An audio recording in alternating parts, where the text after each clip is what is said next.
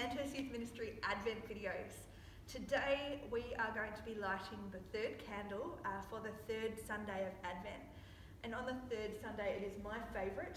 It is the day that we rejoice. It's the joy candle, where we really take great joy in remembering and preparing for Christmas and everything that that means.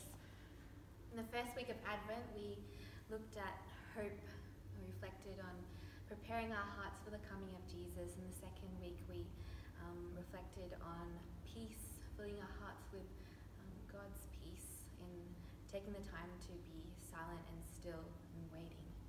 Excellent. So we've already lit those candles because we've been praying with those all Advent so far. So today shortly we'll light the candle of joy.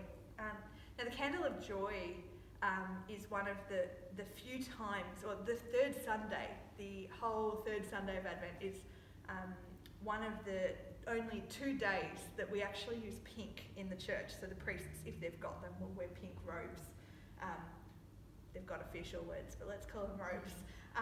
And they'll use pink throughout the church, and it's the third Sunday in Advent, and it's one of the Sundays in Lent as well. Is it number 5?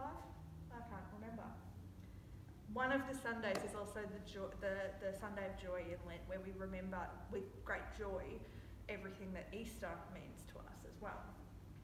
So as we prepare to really sort of embrace everything that Christmas means, the coming of Jesus choosing to be born as a human on Christmas Day and coming to earth to walk as one of us.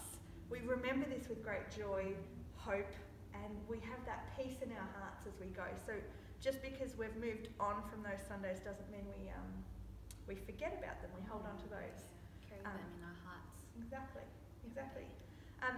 Joy, you've got a lot of great connections with Joy. You have your middle name. Yes. Is so Kristian Joy.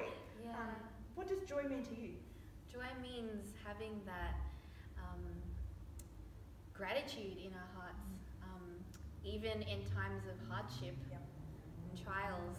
So having that always with us and knowing that Jesus is with us all the time, no matter what, and giving thanks and for all the good things, all the goodness and the blessings that we receive from Jesus, and having him as the light in our world. Yeah, beautiful. Look, the joy weekends, the joy Sundays, where we really get to experience that deep, it's more than happiness, it's really this sort of real heart moment. Like it's that time where we can really connect with our faith and with the community around us. So we're going to continue our tradition of lighting the candle as part of our prayer. So we begin, as always, when we say a prayer, with the sign of the cross. So in the name of the Father, the Son, and the Holy Spirit. Amen. And as Kristian lights the candle, the pink candle, the third Sunday, the candle of joy, let us open our hearts to accept that joy into our lives.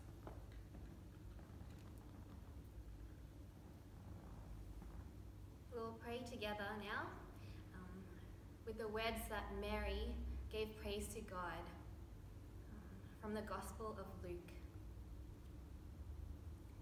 Mary's song of praise.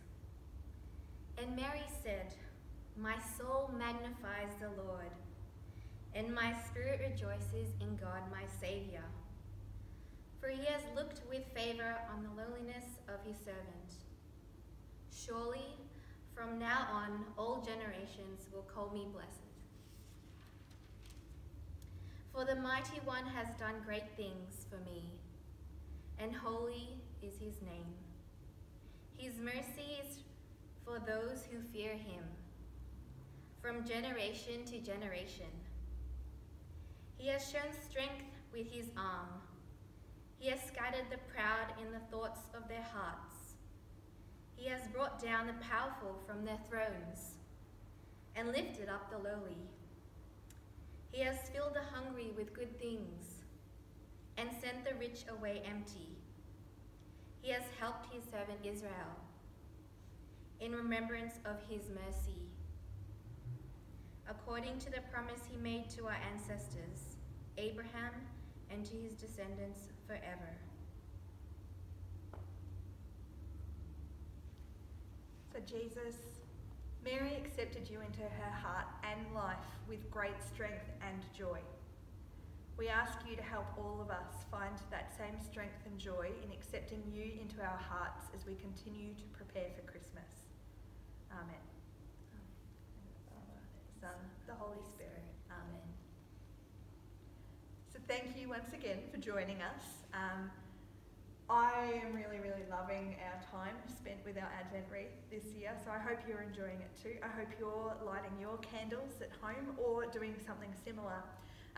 I'd like to challenge all of us to actually take some time this week to think back.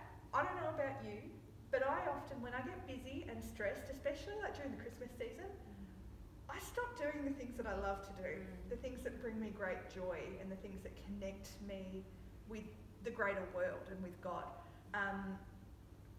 I might still be praying, I might still be stopping in silence.